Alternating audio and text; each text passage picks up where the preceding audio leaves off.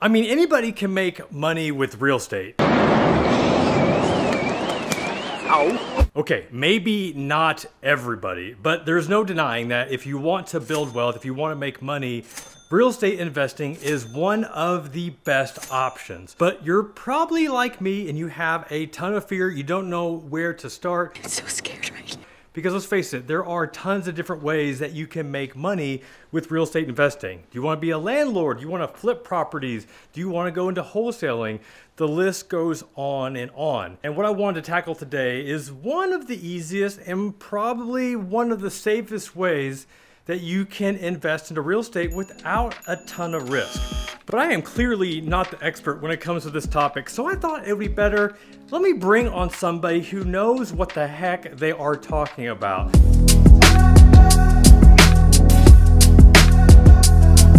All right, Ryan, I don't know if I shared this in the last time that we spoke, but there was a time in my life where I thought I was going to become this amazing real estate investor, tried getting a few properties, didn't quite work out, probably gave up a little bit too premature, did leave me to blogging and other things. So it all worked out in the end. But I know I'm not the only one that has an interest in becoming a real estate investor. Very overwhelming, a lot of different options. I hear wholesaling as being a good option. That was an option that somebody else told me about. But once again, like I don't know anything about real estate. So when I hear wholesaling, I think Costco. So help me understand what wholesaling is in regards to real estate investing. I love it. And I love you bringing up Costco because that's one of the ways I teach my boys about wholesaling, right? So I can go to Costco and I can buy 50 water bottles for $5, right? Or I can go to the basketball game and spend $4 on one bottled water, right? When you look at that, the whole idea is it's all about timing and it's all about opportunity and it's all about supply and demand. This whole concept of wholesaling is getting properties that can't be sold on the open market. And let me explain this. So banks are only going to lend on properties that are in good condition, meaning if the roof's caving in or it doesn't have a driveway put in, or if the kitchen's missing, or there's been a flood in it, or whatever the case is, you can't just go down to Bank of America or Chase or Wells Fargo or whoever. You can't just go to those places and say, I want to buy this property, because they want to make sure the property is inhabitable, especially if you're trying to get like an FHA loan, which is what most people are doing. So wholesalers are going and targeting properties that have some equity and where the person actually has some motivation, where they're needing to sell that property to an investor that is going to where the property actually needs work. In most cases, right? In most of the cases, it's going to be something where the property actually needs work. So for somebody that, is new to real estate in regards to investing, wholesaling is not this brand new concept that just came out. Like this has been going on for quite some time. Is that true?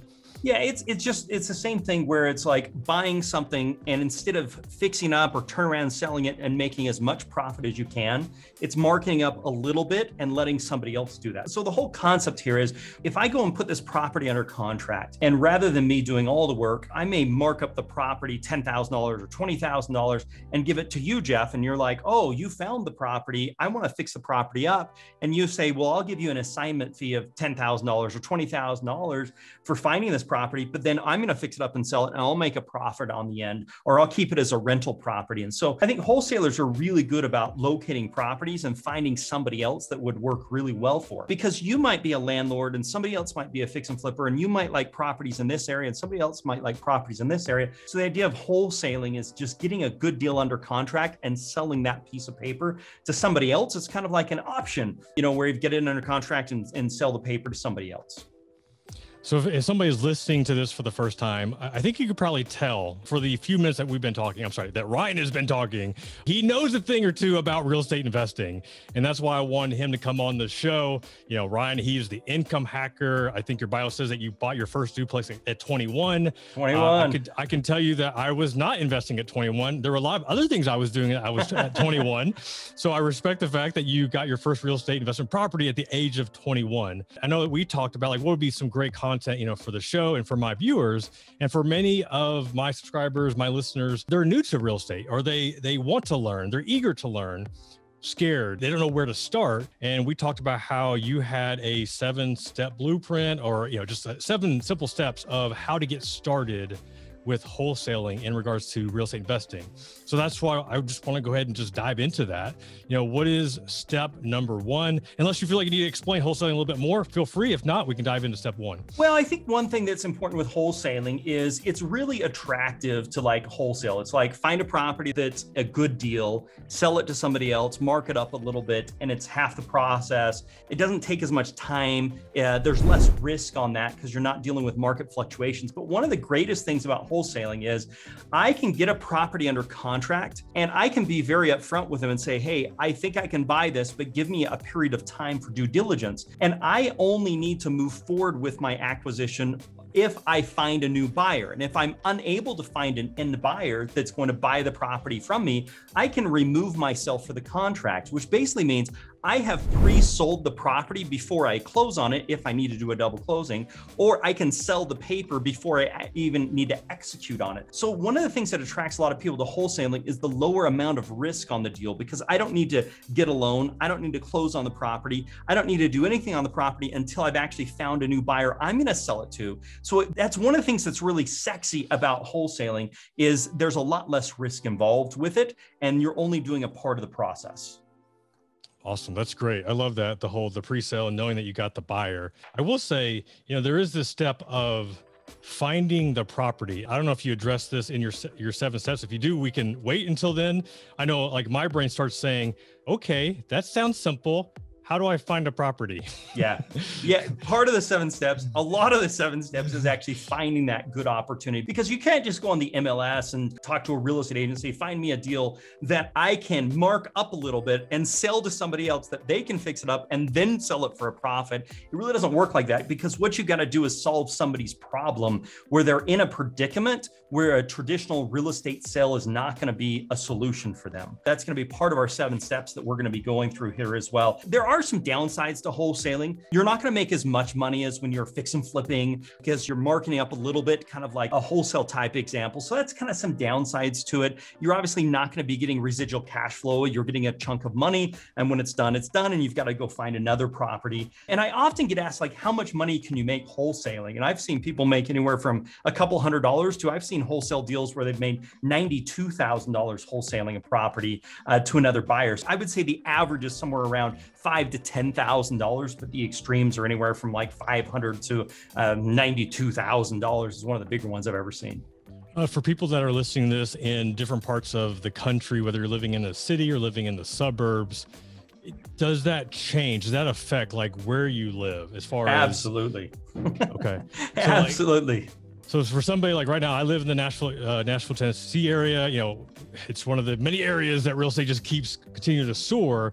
Compare that to maybe like a small town where real estate prices are more, I'll say stable, haven't really gone up a lot. Is there, I'm assuming there's opportunities in both, but is the more competitive area like Nashville harder to make a profit with wholesaling, or like what would you feel more comfortable choosing of those two? Well, I think it really comes down to what the median price range is. If the median price range in the area is 500,000 versus the median price range in the area being $75,000, you're just going to have more margin to work with. So if I'm going to make a 10% margin on a $500,000 house, I'm going to make 50 grand. If I'm going to make a 10% margin on a $50,000 house, I'm going to make 5 grand. So I think it has to do with the median price ranges that you're dealing with in the area. The other thing you're going to have to look at is competition. But one of the things we talk about actually in our 7 steps is how to identify the zip codes that are going to be the best opportunity for you to wholesale in. The way we do that is we use some data and find out how many fix and flips are happening in your area. So you can look by zip code and you can see how many properties have been bought and sold within the same year. And then you can sort that by zip code and say, there's a lot of flips that are happening in these zip codes, which means I want to fish where the fish are. So those are the areas I want to be targeting. Because if I'm a wholesaler, if there's flips happening, buy and sell in the same year, those are people I want to go after. And that's one of the cool things about wholesaling is I can actually identify properties, but I can also identify people that are willing to buy properties because they already have. If I have investors that have already bought properties in the zip code, I can talk to them and say, would you be interested in buying the property I just found? And I've got a built-in buyer in lots of cases that I can target. Does that make sense? Absolutely. I know one thing that you just said, I know something I can relate to. You said, fish where the fish are. My fear is that you can give me the best bait, you can give me the best reel, and you can give me a pond or a lake that is just overflowing with fish that are hungry, and I'm still not going to catch anything.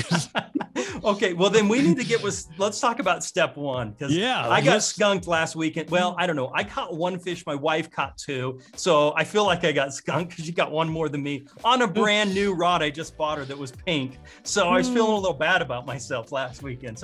But let's talk step one, because I think that's where it really happens. And like, wholesaling seems super attractive. It really does, but there's a whole lot of work that goes into it. It seems so simple that a lot of people don't think about the work. And so let's jump into step one, which for me, step one is creating a blueprint. And so this is the whole idea of reverse engineering our success. I want to make a deal happen.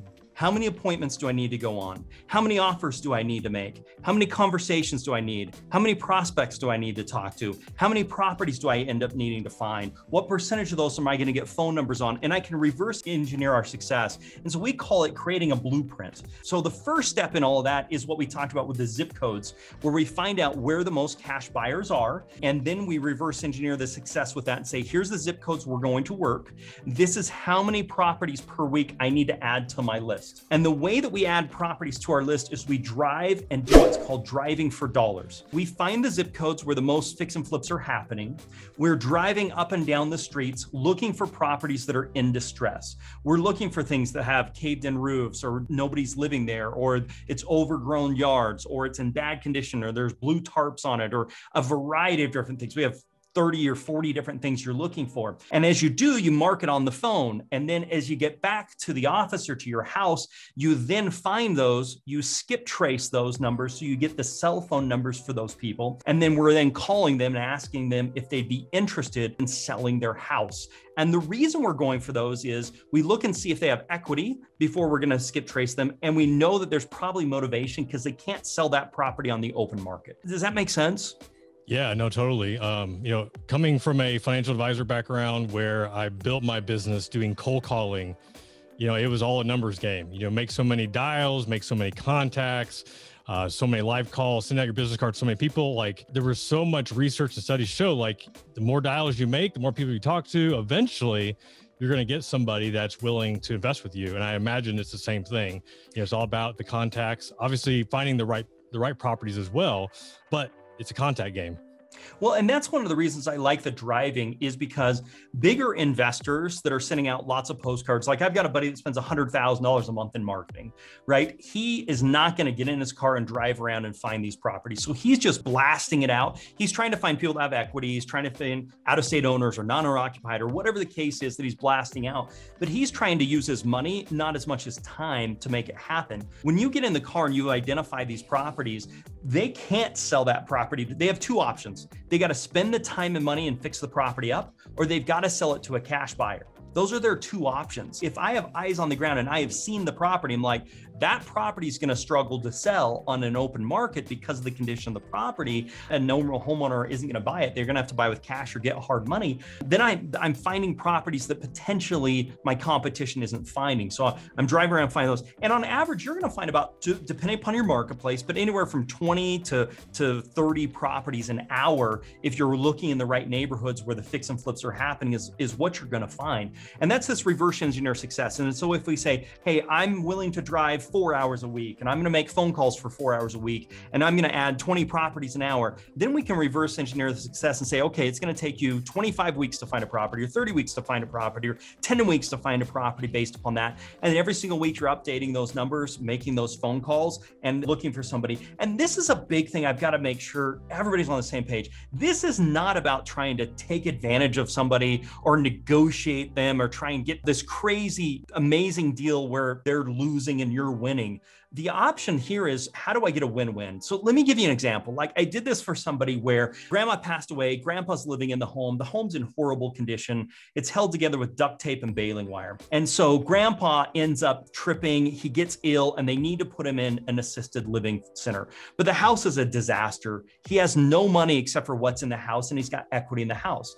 They put him in a home. They've got enough money for the first few weeks, but they need money right away. So I purchased the property in as is condition. They got cash cashed out and got the money. They were able to set grandpa up so he was good for many, many years to come, and they didn't have to deal with the house at all. That's a situation where they need the money, they need it now, they don't want to put money into it, they don't want to deal with putting it on the market or dealing with an agent or having showings or hoping they'll close. They want somebody that has the money, either hard money, and they're writing me Christmas cards every year telling me how great I am that I did that for them. That's the type of thing I think about when it comes to wholesaling, where there's an opportunity where they need this service that they can't get otherwise. That's a great story. I'm glad that you shared that. Just as like a real life example, that's a win-win. Also addressing the fact, like, you're not trying to screw anybody, take advantage, like, oh, like when they could get $150,000 and you're trying to lowball them at 90 because they don't have all the information. So yeah, I'm glad you pointed that out. But I want to take that even a step further, because before I'll actually go and meet with somebody, if I'm calling them, so I drove around, I found these properties, I call, hey, would you have an interest in selling the property? Am I talking to the owner, 123 Main Street? If I get into a dialogue and they have interest, before I'll go on the appointment to meet them, I'll say, okay, Jeff, you could list this property with an agent, maybe get a little bit more money. You'd have to have showings and all that stuff. I'm an investor. I can't pay that same amount. Why would you want to sell to me versus working with an agent or doing that? And if they can't convince me why they'd rather work with me, why it's a better interest to work with me, I shouldn't go on that appointment. It's not a good appointment for me, and it's not a good appointment for them. Now, that may be, I don't want people coming in my house. That may be, I don't want my neighbors to know what my house looks like. That may be, I don't have time. That may be, I've got bills that are due. That could be a variety of different things. But if they don't see the advantage of working with me with an investor, knowing that they'll take less money, potentially take less money. Now, they won't have to pay agent fees. I'll pay the title, I'll pay a bunch of stuff to make it, to help them. But if it doesn't make sense for them to take less to work for me, if there's not a reason why they should do that, I'm not a good fit for them. I'm not trying to talk someone into taking less than what it may be worth. I'm trying to find the opportunities where I can be of service. Great. I love it. So we've got the blueprint, and then we've got step one's the blueprint. Blueprint. Okay. So are we going on to step two? Yeah. You'll probably have some listeners that are really wondering. I think you've got to find about 1,200 to, in different markets, 1,200 to 1,500 properties before you'll find a deal. And you're going to end up having to call. You usually, when you do a skip trace, you're going to get 3 or 4 phone numbers. Some of them are going to be out of date and not good and that stuff. But I think you're going to have to make about 3,000 to 4,000 phone calls. You won't talk to everybody, but you're going to have to make that kind of phone calls to end up with a deal statistically, right? There's no guarantees, but I know somebody's going to be like, well, what's it going to take for me to get a deal? I think you're going to have to dial 3,000 to 4,000 people.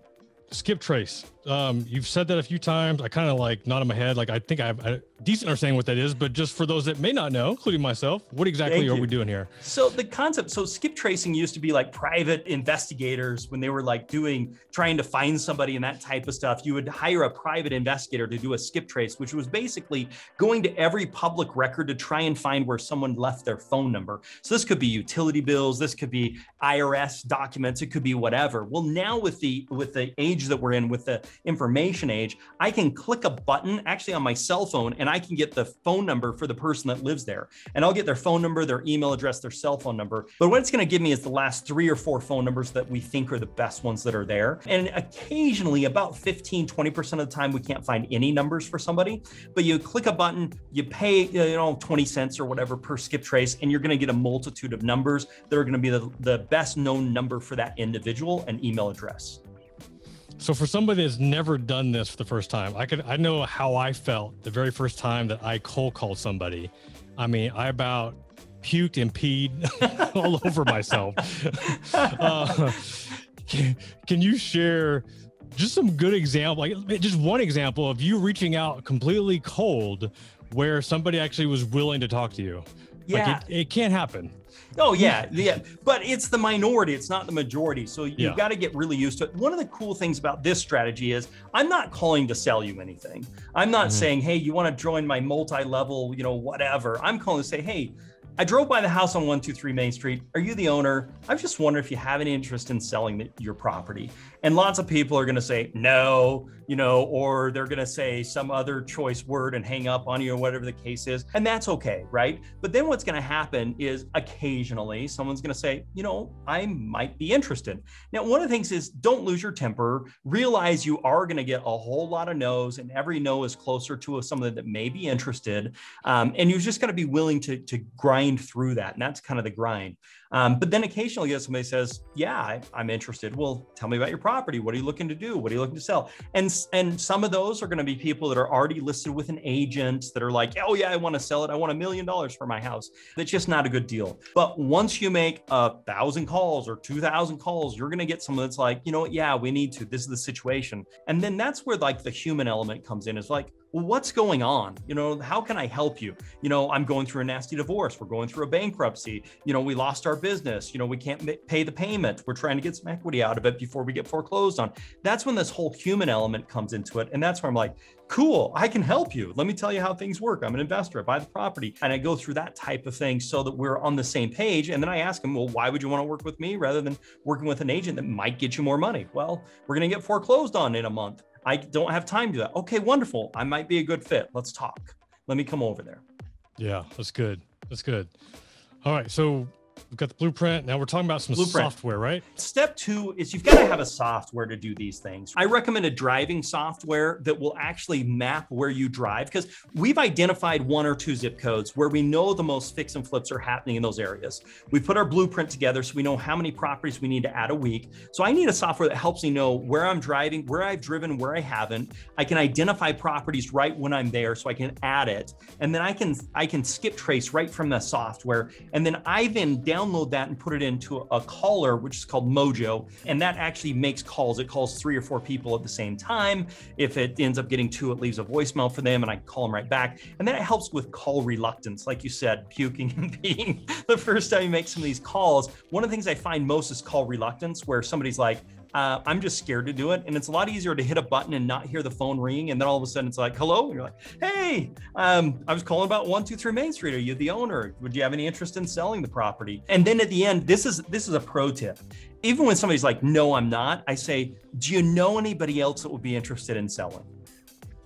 Always, right? Because occasionally they'll be like, yeah, you know what? I've got another property. Do you have another property, or do you know anybody else that'd be interested in selling? So that's one of the things. But step 2 is getting a software to help with making the calls, a software to help track the drives, and a software that's going to help you do the skip traces and help you add these properties into a list. Because again, we're talking volume. You've got to get a lot. But lots of people, and this is why, you know, as you talk about, a lot of people dabble in real estate, but they don't get really serious because there's a lot of work that goes into it. Wholesaling seemed really simple earlier when we're like, oh, get it under contract, sell it for 20 grand more. Well, now we start unpeeling the onion and it's like, oh, wow, I've got to find 1,000 properties. I'm going to make 4,000 phone calls. Now you get into why somebody gets paid to do this. I know, like for me, like having, you know, run a business and knowing that there's different softwares and different tools that you can purchase, you know, all of a sudden I start hearing the cash register, like, okay, well, how much is this software? And then how much is this and this? And next thing you know, you're spending, you know, a couple $1,000s a month and you haven't landed a deal yet. What are some of these that you feel like are a necessity at the beginning, whereas some of the ones you can wait until you actually have some money? Any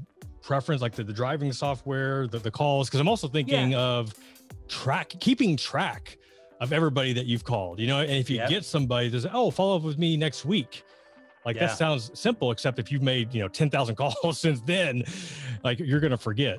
Yeah, I think ideally you're going to need, if you had $3,000 to kind of get started with, I think that's ideal. If you don't, you can do it like I did, which you get 3x5 cards and write it down and you know, you trade them out and do that type of stuff. The skip tracing you need, right? But skip tracing, you're paying like 20 cents a lead or something. So you need that. I really think the driving, you could get out a map or use Google Maps or try and figure all that type of stuff out. So you could do that on your own. Skip tracing you're gonna need, but that's a pay per, sometimes there's a subscription, but it's usually like 20 cents per one that you do. And then you're going to have a caller, which you can make the calls manually. I really recommend a phone dialer. It's gonna be anywhere from $100 to $200 a month. But if you have a couple $1,000s saved up to get started, it's gonna make it a lot easier. And it's like I tell people, it's time or money, right? Yeah. The money you spend is gonna save you time. If you don't have that, you need to plan on it taking you double as long as it would take somebody else. So maybe it's going to take somebody else 20 weeks to find a deal. It may take you 40 weeks to find a deal. sale because they're willing to invest some money to speed up that process. And so you've just got to be cognizant of that, because I have a lot of people that maybe don't have a lot of money, but then they have the same expectations they'll get it done a lot faster than other people that are spending more money, and it doesn't really work like that. It's so funny. Like you're talking about like the dialer and just the more calls you make. I'm thinking of like Will Smith, Pursuit of Happiness, when he's making his cold calls and how he doesn't actually hang up the phone. He doesn't take water breaks. And I could even think back when I was in training as a financial advisor, like we were in this breakout room. There was like 15 of us all making cold calls, like in the same room. That we talk about nerve wracking. The most successful guy in our class, he wasn't smarter than me or anybody in that class. When we found out like why he was so successful is because he was making on average 300 to 500 dials a day. Like wow. Every day, until he just couldn't because he had too many appointments and client meetings. But I mean, he ended up he was doing just leaps better than everybody else in our class. And it wasn't because he was smarter, didn't because he inherited like his dad's book of business. It's just because he worked and made calls and made calls and made calls and was just efficient with his time. So yeah, I'm glad that you shared that. That's what it takes, man. You got to be committed, right? So we got the software, and now Step three is where we actually start driving. Now, we alluded to it earlier. Now we're actually in the car. We've got our software set up. We've got our blueprint. Now we're actually out there driving, and we've got to put the time in. This is how we actually find the properties. We look for properties that have problems. We're looking for broken down cars. We're looking for properties that have broken windows. We're looking for overgrown trees or shrubs and the grass is too high. We're looking for things that have zoning violations or notices on the door, foreclosure notices, anything that would make this very difficult to sell on the open market, where an agent's going to be like, you're going to need to fix that before we sell the property, or where a lender is going to say that doesn't qualify for FHA standards, anything like that. Some people get really caught up on this. Just add it. The worst case, if you see something, just add it. The worst case is it's going to cost you 25 cents to skip trace it, and you're going to spend 10 minutes of your time making a couple of calls. So I would just add it, but you don't want to add every property, right? When you drive down the street and the ones that are the nuisance that everybody in the neighborhood's like, I wish somebody would fix that property up. That's the type of stuff you're trying to add to your list. And you just hit a button or write it down. And those are the ones that you'll then skip trace and make the phone calls on. Have you ever had any situations where you're out driving for dollars and you see a property and for whatever reason, you're like, I don't want to skip trace that. I actually want to go knock on the door because I think that is a property that I could make some money on. Is that advisable? Should you be wearing like a bulletproof vest? Yes, I have done that, and more than once. I think it really comes down to knowing your neighborhood. Like there was one over here where I went and knocked on the door, nobody answered, but it just depends. If it's a rougher neighborhood, you may not want to. I have done a skip trace from my cell phone and called people while I was sitting right in the driveway. I've also knocked on the door. So I would say just be smart about that. One of the rules for me investing, this is a big tip, is I only invest in areas where I'm comfortable that my wife can walk down the street at night alone. So if I'm not comfortable she can walk down the street at night alone, or your daughter or whatever, then I don't want to invest in those areas. Now doesn't mean there's not money to be had there. And I know friends that invest in what I call war zones and they like that. That's just not what I like to do. It typically is more profitable, but it's more maintenance. It's more hands-on. There's more issues, but that's one of the rules for me. So anywhere I'm going to be investing, I'd be comfortable knocking on a door, but it does slow you down quite considerably. When I'm trying to do a numbers game, if I do jump out and do that, that's going to take me an hour or 30 minutes or something. It slows down the progress where I could just make the call. And like we say, it's a numbers game. I got to get 1,200 properties to get to one. It's going to take me a lot longer to do that, but I may have better success face-to-face when I'm talking to them. So you just got to be cognizant of that, right? Who knows? It just depends on who the seller is or who the person is.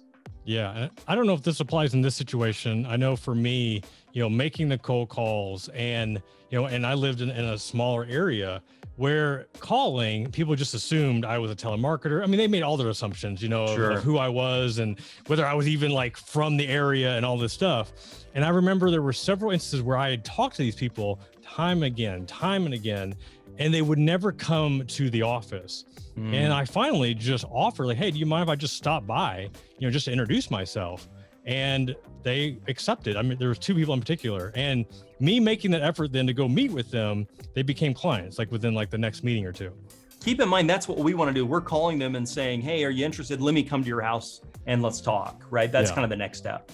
Yeah. Okay. Perfect. So we're driving for dollars. I love all the stuff you shared. And now step 4 is actually making the call. So we drove, we found these broken down cars. We found some fire damage. We've added them to our list. We hit the skip trace because we got the software in step 2. And now we're actually like, let's do it. Now I'm old school, man. So before dialers and all this type of stuff, I can dial as fast with my left hand as I can with my right hand. Cause I used to have 2 of those old school phones. I'm dialing with both. I've got the headsets on my sides, going crazy. Cause I dialed both. Cause here's how I was raised. I was calling renters, asking them if they'd be interested in buying a house for the same amount they paid in rent. I was a real estate agent. I was on the loan side. My wife, my bride, we just got married. She was an agent on the other side. And I was calling people. She'd show them houses. I'd help them with the loan. And so that's kind of how I got very comfortable with getting some thick skin. But we've skip traced these guys, and now it comes time to call them. And I'll tell you, this is why I said earlier, invest in some software for this, because for $200 a month, I can get unlimited calls and I can call thousands of people, and it helps so much with the call reluctance. Rather than me having to manually dial for hours, I can spend 30 minutes and get as much done as I would have. It'll leave voicemails and that type of stuff. Here's my script. Hi, I'm looking for the owner, 123 Main Street. I've got a random question. I'm looking to buy a house in the area. Wondered if you'd be interested in selling. That's it. That's it. That's it. And you're either going to get no or heck no, or some other maybe not so nice thing. Most people are kind and they're like, I'm not interested. And then I say, do you know anybody else that may be interested or have any other property you'd be interested in selling? No, I'm not. Hang up. Great. Occasionally somebody will swear at me. And every once in a long while, somebody will say, oh, yeah, I actually am. Now, but think about this. You already have identified the zip code you want to be in. You've already driven by the property and know that there's, that it's vacant or won't qualify for FHA, or there's fire damage. You're talking to somebody that's going to have a hard time selling that on the open market with an agent.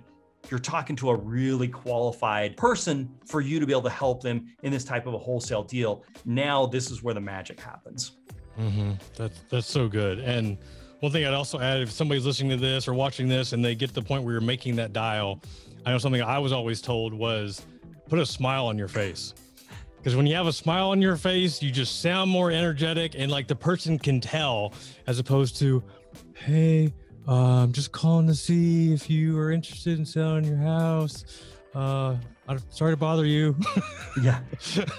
So yeah.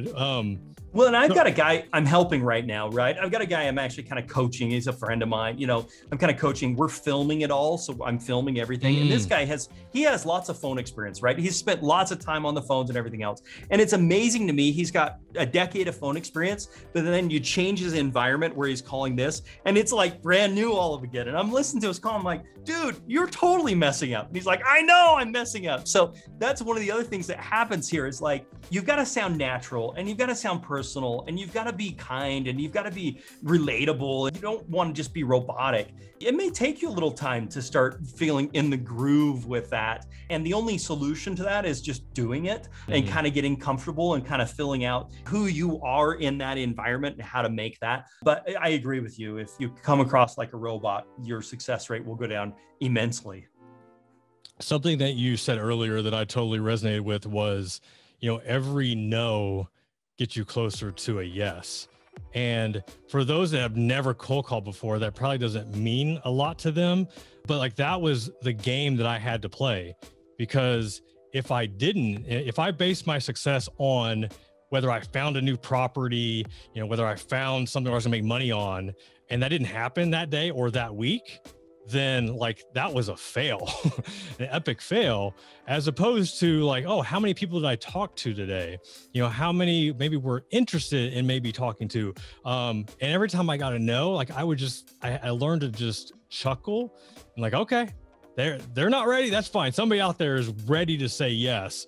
So just making the calls to find that person. So yeah, it's just, that's how I had to like reprogram, how I made calls and continue to make calls.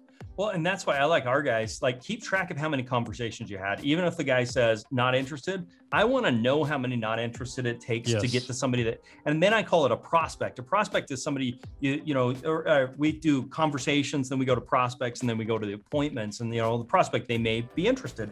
And so then we get a ratio. And then once you know your numbers and you're like, on average, if I talk to 200 people, one of them is going to be interested. Great. Yeah. So then you're like, put 200 on the whiteboard and start scratching off. Okay, I'm at 90, I'm at 80, I'm at 70. Because statistically, it's kind of like the NBA player. If he takes enough threes, he's going to end up hitting hitting his percentage. That's what you're trying to get into, and then it becomes a game.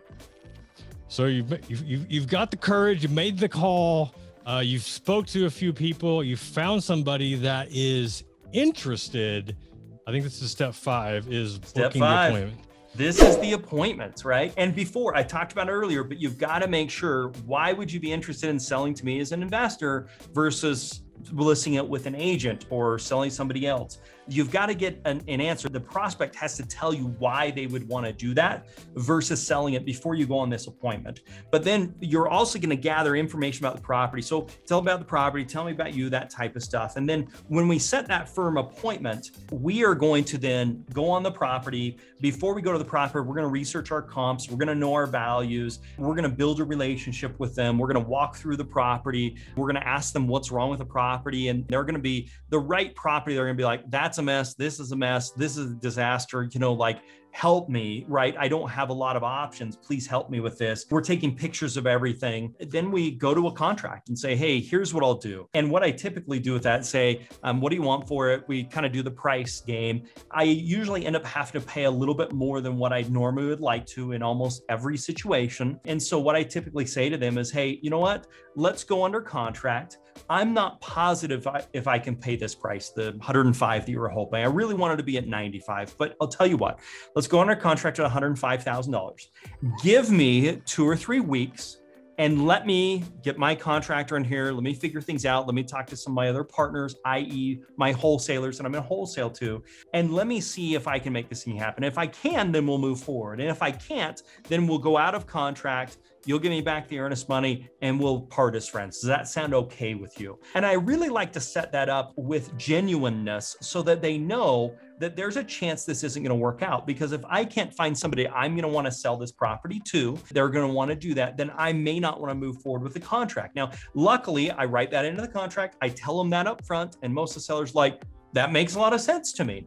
Now, on the reverse side of that, some of you may be saying, well, you just marked it up $10,000 and gave it to somebody else. They may have been able to make $10,000 more. No, they wouldn't be able to, because I've had to cultivate relationships with my buyers. I've called my buyers. I've lined them up. I know who they are. I have relationships with them, right? I've spent the money marketing, right? So I'm getting paid to facilitate a service here to make this all happen. That's good. That's so good. So you've talked about, the script, you make a call. When you go to the appointment, do you have some sort of checklist? When people, like, if they're doing it for the first time or the first few times, making sure that they're asking, like everything you mentioned about question to ask, taking the pictures and all that stuff. Is that a resource that you have anywhere that people can have access to? Yeah, so we've got what's called a motivated seller sheet that I like to go through. So that's one of the things that is a resource we can make available for sure. But the one thing I'll say with that appointment is do not be in a rush. I recommend counting on 2 hours being at the property. And some people are like, are you kidding me? 2 hours? And I'm like, more is always better. Because really what I want to do is I want to go into the house. I want to sit down. I want to plop down on their couch and I want to get to know these people. Genuinely and sincerely, I want to get to know these people because they usually don't tell you what the problem is unless you have a relationship with them. And I've had situations where I've paid for moving vans in advance, or I've helped people find new apartments because they didn't know where they were going to live or move to, or, help grandma, or given an advance and put a loan against the property. You're like, I need to understand really what's going on. And they're not going to tell me that unless they're comfortable with me. And once I know what really is going on, then I can really help them the most. Because I almost bought an RV for a guy. He wanted an RV to travel the country. I'm like, he picked it out. I was going to go buy it. He was going to sell me the house. I was going to bring the RV there because that's what he needed. He didn't have the money to make it all happen. So I can get really creative, and that's really how I can help people out the most. So I really need to know what the problem is. And once I really know the problem and what their real motivation is, then I'm like, what do you need to make this work? Because once I can fulfill that need for them, the price and what they're paying and all those things are not as big of a deal. Let's go back to your Costco example. If I'm at the ball game and I want a drink of water, I'm going to pay $5 for that. But I normally am going to pay 20 cents for that because I'm going to go to Costco. And it's the same situation I'm running into is if they're at the ball game and they don't have a lot of options and this fulfills their need, they're going to be grateful for it. I was at a Kansas City game. It was 104 degrees outside. I was dying. I paid, $50 in water because I couldn't get enough of it, and I was grateful for it, but I also could buy that at Costco, right? So it was the opportunity that I was in. So good. Love it. Okay. So we got the deployments, we got the checklist, and now we're looking for a motivated seller. Somebody has some cash. Is that what we're looking for? Cash buyer. Cash buyer. We already had our motivated seller. That's who we had our appointment with. So now we're working on the cash buyers list. And so I alluded to this earlier, but once we've identified the zip code that we're in, we know the purchases that a property's been bought and sold, we're going to call a flip. And if it's happened within the same year. But the great news is I know who bought that property because they're on title.